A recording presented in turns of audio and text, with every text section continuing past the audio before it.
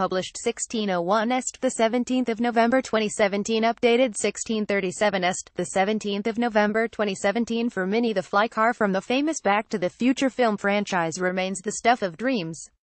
But a team of scientists are working hard to make that dream a reality using innovative new technology. Amazing footage shows the progress the team have made in creating a huge hover vehicle that travels across the surface without actually touching it, paving the way for a Back to the Future-like flying car.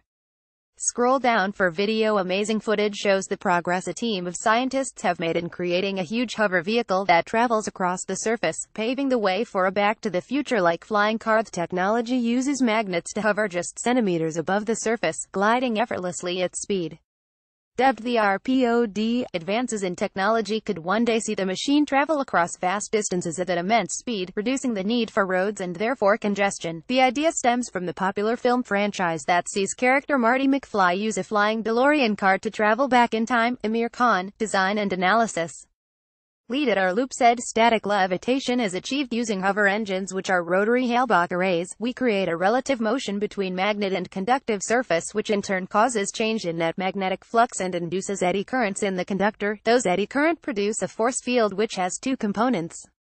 One is the lateral force, which is referred to as normal force, and another component is the lift force, which enables the hovering. Dubbed the RPOD, advances in technology could one day see the machine travel across vast distances at immense speed, reducing the need for roads and therefore congestion. Amazing footage shows the progress the team have made in creating a huge hover vehicle that travels across the surface without actually touching it, paving the way for a Back to the Future-like flying car. The DeLorean from the popular franchise. Elias Valley, co-founder of Our Loop, said, "I'm immensely proud that we have created this world first. A technology that we saw only in films in the 80s is becoming a reality today. What our loop has demonstrated is not only the ability to make a 350 kilograms vehicle hover above the ground, using magnets, statically for the first time, but it also shows that this technology is scalable and can operate outside a vacuum and outside a Hyperloop tube. It means the potential for this technology has already exceeded its initial remit, and I'm incredibly excited about how it may be applied in the future."